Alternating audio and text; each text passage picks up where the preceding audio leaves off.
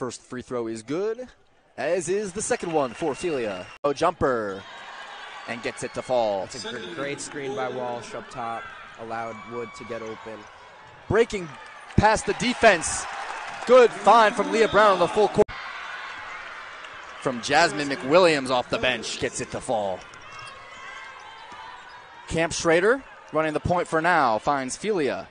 Hobbs off the made three-pointer to end the first quarter, finds freshman inside, Alyssa Crockett.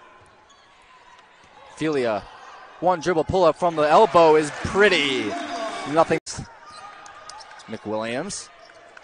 And a good interception off the swing pass for Phelia. Will have an uncontested layup, and she puts that home. And she gets it to go. Good defense there from Kayla Rainey. Seen that a couple times early on in this second half. Poking the ball free. Leah Brown says, you know what, I'll just pass it up ahead. Laila Phelia off the dribble pull-up would have given the Wildcats the lead, but we remain tied at 40 points apiece. Into the game for the Wolverines, the freshman Australian power forward, Kyra Evans.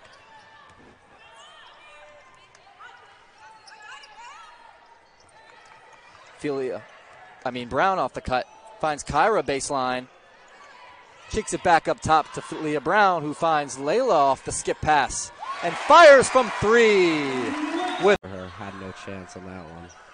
Skip pass to Mott, no hesitation, falls short. Northwestern now 0 of 6 in the last 6 field goal attempts. Phelia from the corner, this time the other corner. Finds her co-senior Courtney Shaw. And a good steal from Laila Phelia off the hands of Jillian Brown. She'll come in strong, and she connects on that.